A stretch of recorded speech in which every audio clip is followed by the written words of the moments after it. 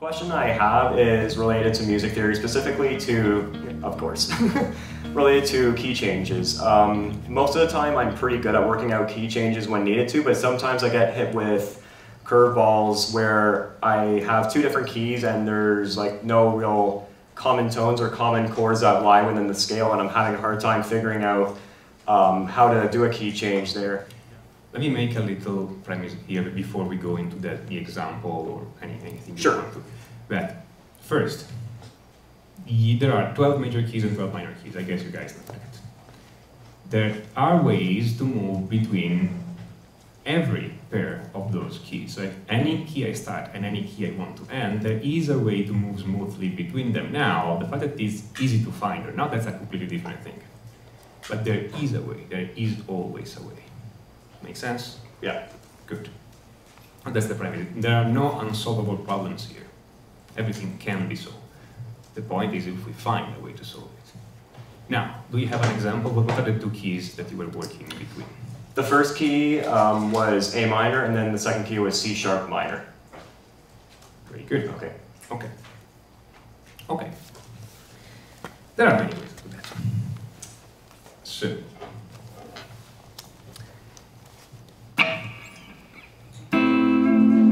minor, C sharp minor.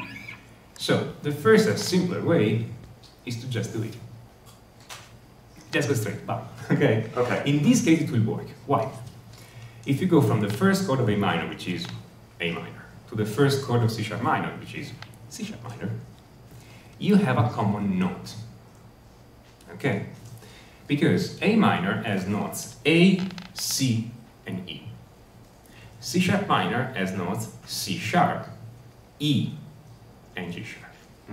But the first thing you do is imagine you have only those two chords. You do what we call a voice splitting. So you just write down the notes of the chord, and you try to see how they correspond to each other.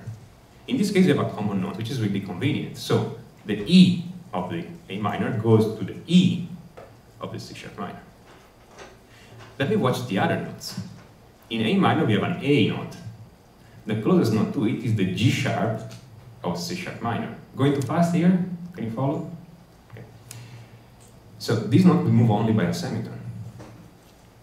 So it's pretty close. Okay. Right.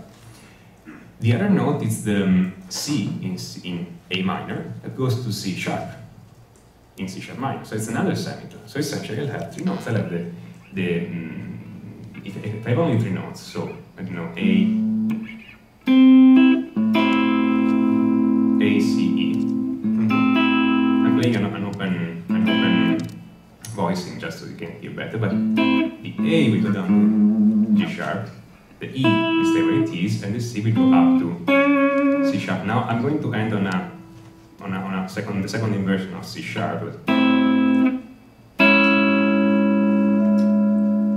which is pretty smooth. Okay, well, it depends exactly what you're playing before. But let's say before you were playing, I don't know, A minor F.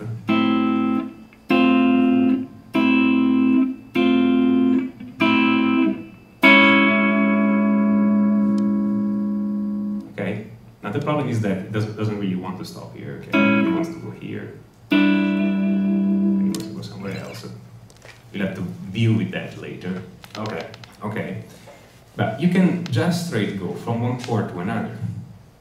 Okay? Okay. Now, I didn't tell you to play just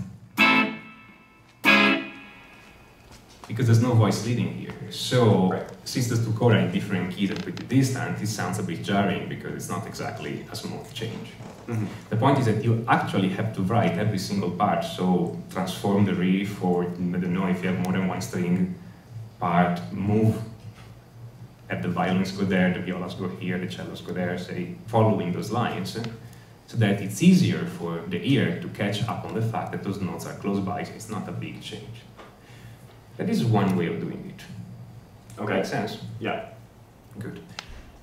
The other surefire way of changing a key is to pass to the dominant chord of the second key. Okay. So, the second key is C sharp minor. The dominant chord is the fifth. So G sharp 7 to be precise, the dominant chord. Okay. So A minor, sharp 7, C sharp minor. So let's say I have again A minor, F, A minor, G sharp 7, C sharp minor. I just slam it in there. Okay? If it doesn't work, my problem is not anymore to go from A minor to C sharp minor, it's to go from the chord A minor to the chord G sharp 7. So I change the problem. If going from the first of one key to the first of the other key is hard, go from the first of one key to the fifth of the other key. One of the two is going to be easier. In this case, both are pretty easy. Makes sense? Yeah, that makes sense. Okay. Again, this is if you have no common chord or something that can be considered a common chord. Makes sense? Yeah. So far so good? Yeah. As it happens, though, we do have a common chord. And you probably didn't notice it because you were harmonizing the Aeolian scale, so taking the natural minor, essentially. Yeah. But if you use the harmonic minor, so you use the A harmonic minor, the fifth of A, so the dominant in A minor, it's E major. Right. And E major, it's also the third chord in the C sharp minor key. Too fast? No, Okay, good, okay. So, it's a common chord. Now, the way to use these is to first use the common chord in the first key, and just stay in the key, and then use it the second time, and the second time you go in the second key. So, you play your A minor, and you E. So now we are firmly in A minor, because we played 1, 5, 1, and we play the E again, but now it's the third of C sharp minor in my mind, and I go G sharp 7 like we did before, and then C sharp minor. Or I can do it in a different way. I can do A minor, E, A minor.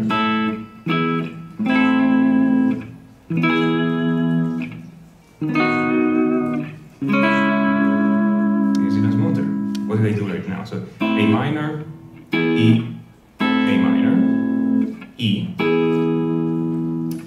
This is B in first inversion, so B with a slash D sharp, B with a base of D sharp,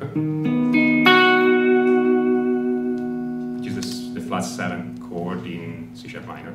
Right. To C sharp minor. Again, I'm thinking voice leading here, I'm thinking the base of E is E. And I want to go down along the C sharp minor scale, C sharp minor, so.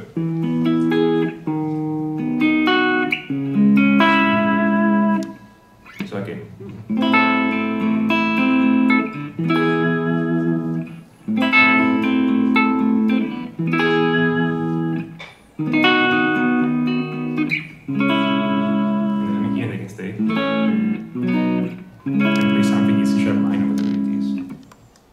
This is probably the smoothest option because it doesn't go to the dominant chord, it just uses the diatonic chord to do the natural minor scale. Make sense?